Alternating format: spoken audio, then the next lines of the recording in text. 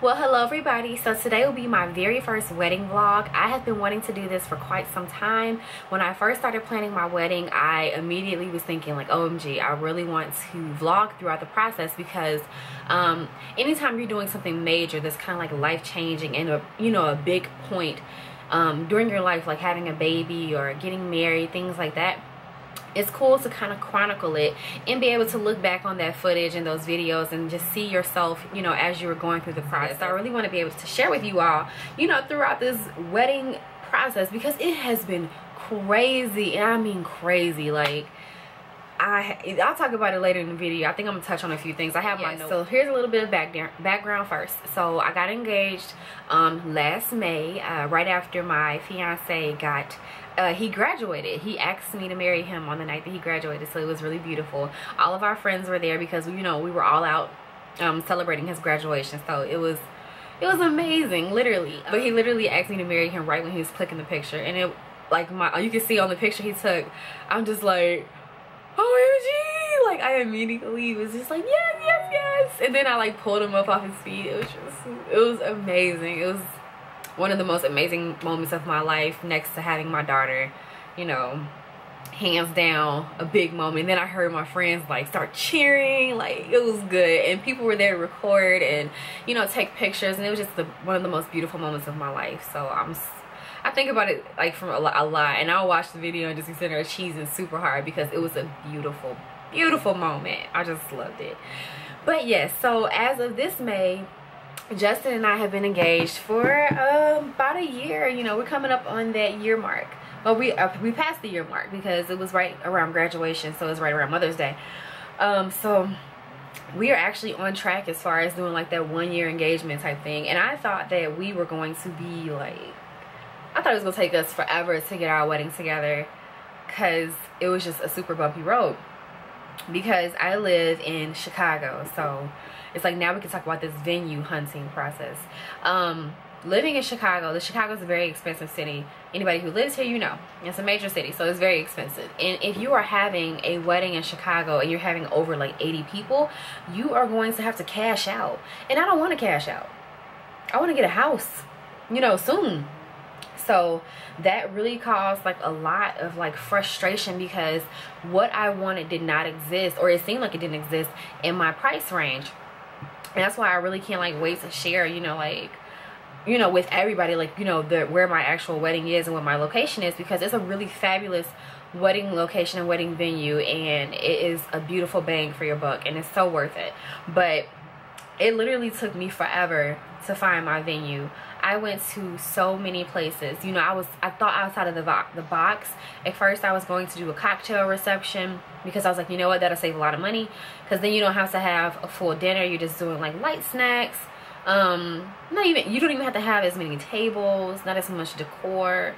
I was willing to sacrifice a lot, but that just did not work, because we both have very traditional families, and when you tell them they're going to be standing up at a wedding eating snacks, they're not trying to hear that. So yeah, that idea lasted for like 10 minutes. What else did I think? I thought of, I'm trying to think what else. Oh, at first I was gonna go, I'm not gonna lie, I was gonna go super cheap at first, and I was going to use like a convention center. I guess you can call it like a convention center, like a civic center. I was gonna do that and just like decorate the crap out of it, but it just wasn't, it got less and less appealing. And it's like, yeah, I'm saving money on like the venue, but I literally have to hire in everything from like the bartenders to the actual bar. I have to rent that, like, it got to the point where it's like, yeah, I saved a bunch of money on renting this place, but now I'm coming out of like 10 or 12K for rentals.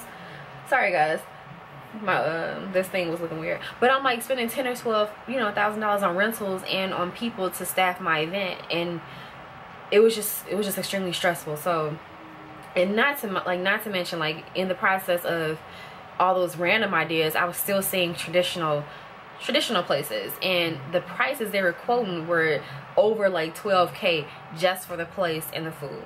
So it's like, you have to pay for a lot more stuff than the venue and the food. Like, it's just ridiculous. So it's like, if I'm starting off at 12 or 15,000, my wedding's gonna end up being $20,000 easily when I'm done. And my max budget for, you know, my wedding is well below that. I'm not going for the okie doke. I, you know, did a little bit of dress shopping, because when you get engaged, the first thing women probably think about is like, OMG, what am I gonna wear? You know, you're thirsty to see what you're gonna wear to your wedding, and you want to go dress shopping and have that say yes to the dress, you know, experience. And that is just so not realistic. Like, I realized how unrealistic that was after, you know, I went dress shopping. The first time I went by myself, because I usually shop by myself, and this is that kind of person. And I just did not like anything that I saw. And for one, is because my budget wasn't, I was being extremely conservative with my budget. So when you tell them what your budget is, they just show you like the little rinky-dink, you know, boring dresses that don't inspire any type of excitement or anything like that. But so that was like a total flop, and I was like, you know, I'm good on this. I'll come back and try this again later. And at that time, I didn't even know what I wanted as far as a wedding dress. But I think my second experience wedding dress shopping, was it my second or my third? I think my second, I went with my fiance's family, and we went to look at some dresses and things, and I found two that I really liked, but I ended up not getting them that day because they were above my budget. And money does not fall out the sky, and neither does it have to. When you're planning your wedding, I think it's so much hype that surrounds like the whole thing that you're just thinking like, it's like this go big or go home thing, and it's like you have to really bring yourself back down to earth. And it's like, this is one day, and not even like the whole day. Like, this is 5:30 to 12. Like, when you break it down to that, 5:30 to 12, like, it becomes a lot simpler to make these decisions, to be like, no, I don't need that, no, that's not necessary, no, that's too much. It becomes really easy to say that and to keep yourself grounded, because if you start thinking like, this is my wedding day, you know, this is the biggest day of my life, you'll start buying and doing things that you would have never really wanted to do, or things that you just don't need to do, and it just gets out of hand. But for my third wedding dress shopping experience, I actually ended up having a very horrible experience. And I was with two of my best friends. I was with two of my bridesmaids, and we went into this boutique here where I live, and it was so horrible. The lady, when we first walked in, nobody approached us to even you know, ask us if we needed help.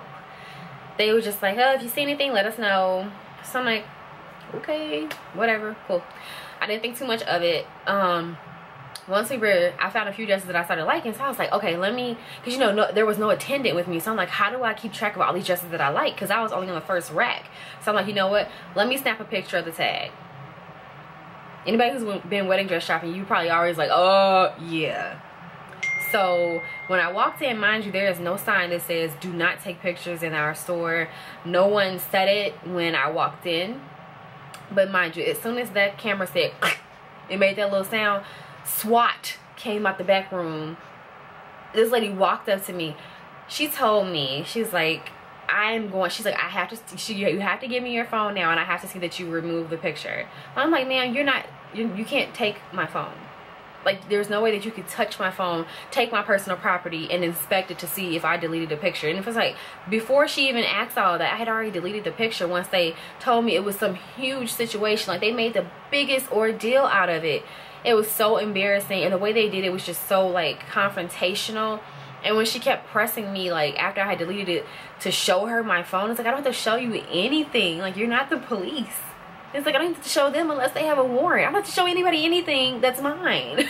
It's like, I don't know who you all think you are. It was horrible. And we ended up standing there for like 5 minutes more. And what really drove it home, what got us like running up out of that store, is when the manager came up.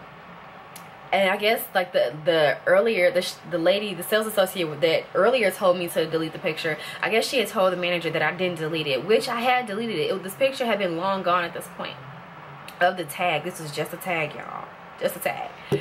So she came up and she demanded to see my phone. I was like, what is wrong with you all? Like, you cannot, that's not legal. You cannot demand to see my phone. You can tell me to leave, but you cannot demand to see my phone. That's not okay. And it was like, that situation was so, it was so horrible to me, and it like put such a damper on my whole excitement as far as my wedding, that I was just like literally like out of it for a while. I didn't do any like wedding planning. I just was just totally disinterested because my feelings were hurt. Like, I had a horrible, the first 2 experiences was just like, well, you know, whatever. But that last experience was horrible, like downright horrible. My feelings were hurt. So I was just like, you know what, I'm cool. I was like, I'm not gonna worry about this right now.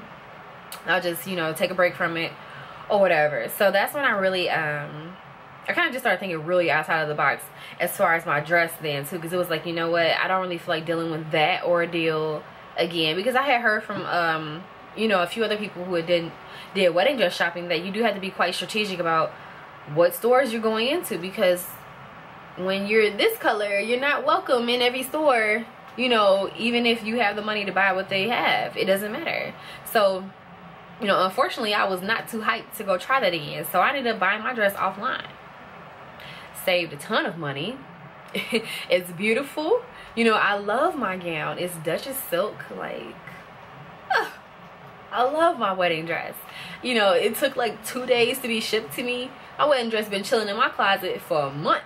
You know, I don't have to wait. I didn't have to order it from some boutique and then have them order it in the wrong size so they can purposely force me to get alterations and then wait for months and months for it to come. No. Baby girl been chilling in the closet and I can't wait to wear her. I try it on all the time. I love my wedding dress. And I'm so glad that I bought it offline. And once I'm done with my wedding, I can't lie. I'm not going to share all my, like, you know, details as of yet. But once this wedding is over, I'm going to tell you all every vendor I used, you know, the place I bought my dress from, the venue, everything. I'm gonna share everything, you know, on YouTube, because the people will be having weddings for, you know, years to come. And if you can benefit from my trial and error and the places that I found, then I would love to share it with you all.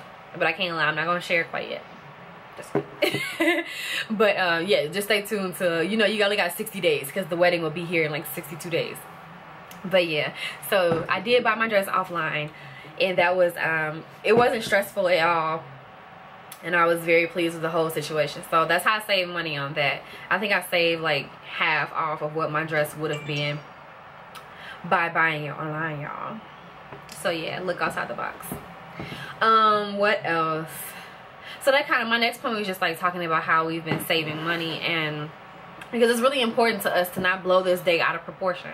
So like, you know, being willing to hit the ground as far as like searching out a venue, that was something that was really important. Like, we put a lot of energy into that, and at first it was really frustrating, but we're really grateful, you know, that we did stick to it and, you know, kept looking even when we got discouraged, because we did get really discouraged because what we wanted just didn't seem to exist in our price range. But just stick to it, and, you know, remember what your budget is. Don't blow your budget out of the water if you cannot afford to. This is one day. It's one day, and it can be a beautiful day. It can be the most beautiful day of your life, but it does not have to be blown out of proportion, and you don't have to be broke after it's over. That's not, it doesn't have to be like that. So know ahead of time, like before you start doing all this planning, know what your budget is, know what you're comfortable with spending, talk about it with your fiance, and then stick to it. And keep each other grounded. Remind each other, like, if anybody's like, man, let's just go ahead. Like, no. Let's not just go ahead. Let's just do it.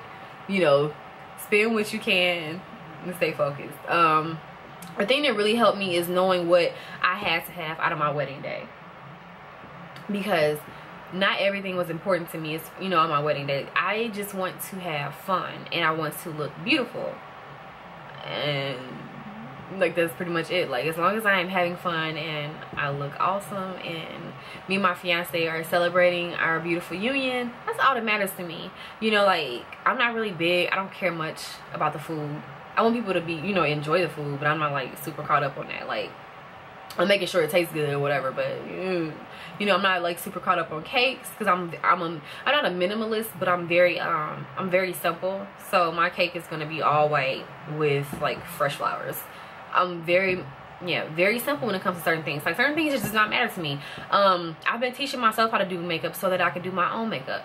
I didn't want to blow money on that. There's a lot of things that you have to spend money on a wedding, and I didn't want to spend money on a bunch of makeup. I'm trying to think, what else have I just like opted out of? No, I don't know, limo. I didn't see a point for that, because my wedding and my ceremony and my reception are in the same spot. I'm gonna be there before the guests get there. Might even leave after they gone, so they won't even know how I arrived or how I left. And neither does it matter, because if they're not gonna pay for my limo, then it doesn't matter. I'm trying to think what else. Like I made my own veil. I'll show you all that. Well, you probably see it on the day of the wedding, because I'm definitely gonna be vlogging on the day of the wedding, y'all. Coming to you live with the wedding footage. But yeah, I made my own veil. I made my own wedding my belt sash for my dress.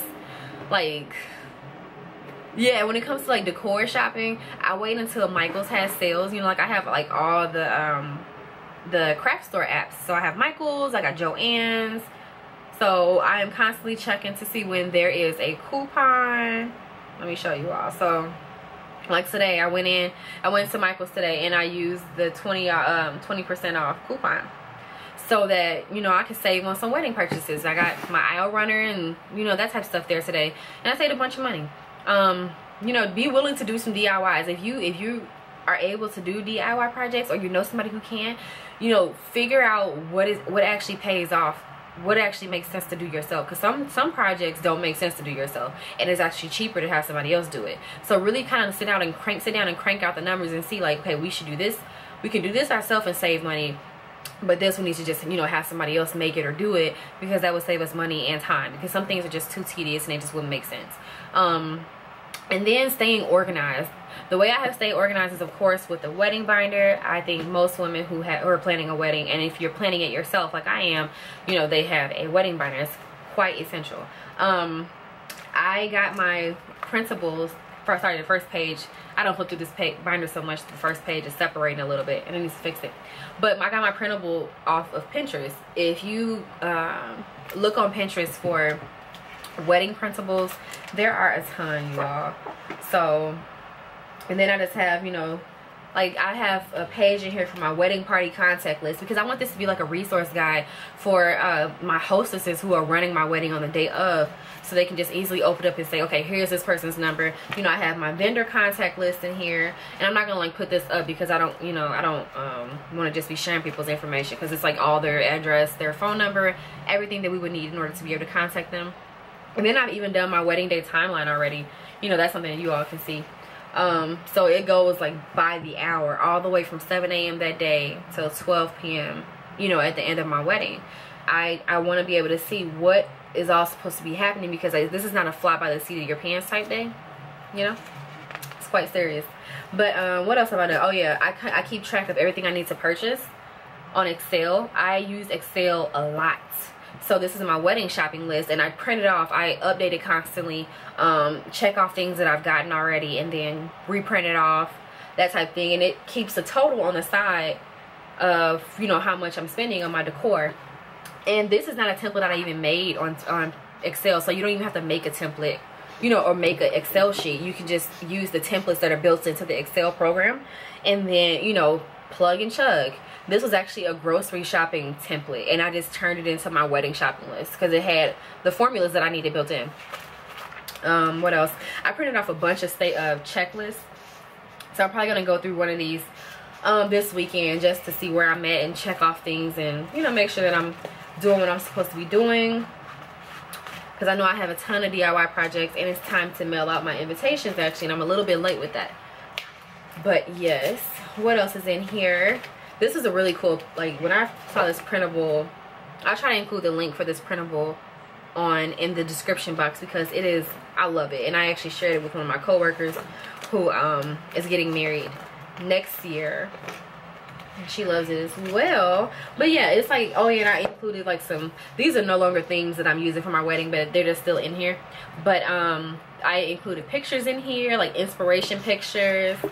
I think I have a picture for some hairstyles that I was thinking about in here. And I'm still not sure what exactly I'm going to do to my hair. And then I have like photo inspiration, like photos I want to take. Because I totally want to take some really cute pictures with Mackenzie. You know, on the day of the wedding. And of course I had some hair inspiration. And you see, y'all see Natural Chica in here. Her hair was so beautiful on her wedding day. I'm so mad that I cut my hair off because it was unhealthy. It wasn't like it had once been, because it had gotten pretty unhealthy, and my alopecia had taken out. I had it was just multiple lengths going on. It was dry, damaged. I think I had got heat damaged. It was just bad. So I wanted to grow it back out just to have like that really healthy hair that I used to have. So But yeah, and then also in here I include all of my contracts from all of my vendors. And in the back, what else? In the back I have a like what would you call this? Like, this is like a little envelope or whatever where I keep all of my receipts, because at the end of this I really want to look back and be able to see how much I spent on my wedding and know for sure, you know. So I keep all of my receipts. I don't throw any receipts away. And what else? Oh yeah, I also DIY my wedding invitations. I am a graphic designer and a web designer, so I designed them myself and had them printed at Kinko's. It's like all of this, none of this has to be as big as people make it. Like, no shade to anybody who, you know, goes the very traditional route and, you know, spends money where money is traditionally spent. But that wasn't something that I was interested in. So yeah, I went the DIY route. And if you aren't like into graphic design, you could always go on Etsy and purchase a wedding printable template. A wedding template printable. I don't know how to say that, but people have designed wedding invitations that are easy for you to print. So all you have to do is either contact them so they can plug in your information, or just have them send the template to you and you can plug it in yourself if you have like an editing program like Illustrator or Photoshop, anything like that. So there are definitely ways to save money. You just have to do your research. Let me see what I'm missing, you all, because I done got caught up in that wedding binder. I love that binder, by the way. I keep it with me all the time now, especially since we're so close to the wedding. But yeah, as far the last thing I really want to talk about is like what I'm most excited about. I think I am most excited about like seeing I can't wait to see Justin's face like when I walk down the aisle, or when the doors first open and he sees me for the first time. Like, I cannot wait to see the look on his face, and you know, then just be able to call him my husband. Like, that's gonna be so incredibly amazing, and I'm so excited. I'm so incredibly excited. I'm really excited to see my gorgeous bridesmaids, because they are going to be stunning, and I cannot wait to see my ladies. I'm very excited for my mommy and my grandmother to be there to celebrate this with me, because we don't have like a lot of marriages and things in our family. So I'm really hyped, you know, for this day, because I remember when I was younger, I didn't imagine, like, I never really, you know, thought that that this would happen for me, that I would be getting married, you know, that I would be 25 and marrying someone that I love so much, you know. So it's like a dream come true. So I'm really amped about that. Yeah, this is gonna be a big day. I'm really hyped, really excited, and I can't wait to share with you all too. Like, I can't wait, you know, to be able to get the footage back and be able to, you know, show it to you all, because I really want to celebrate this with you as well, and with all my friends and all my family. It's gonna be a beautiful day. July 25th, I can't wait. But yeah, this is my first wedding vlog. I'm so excited that I got to share this with you all, and I look forward to sharing like all of the details with you. So please stay tuned for that that after wedding vlog, so that I can drop all the dirty details and, you know, share all the numbers and emails and websites for all my vendors and everything. So yes, just stay tuned. And in case you all are wondering, on my lips today I am wearing Milani Cosmetics Berry Exciting. Let me grab it. No, Berry Tempting. Look at me, I just got the name all wrong. This is Berry Tempting by Milani Cosmetics. And underneath it, I'm actually wearing, this is a Wet n Wild lipstick, and it's Sugar Plum Fairy. So these two got me this. I love it. This color is pretty amazing. It's like the perfect, you know, purpley color. I really love it. But yes, that is all for this video. You know, as always, thank you so much, guys, for watching this video, for staying tuned.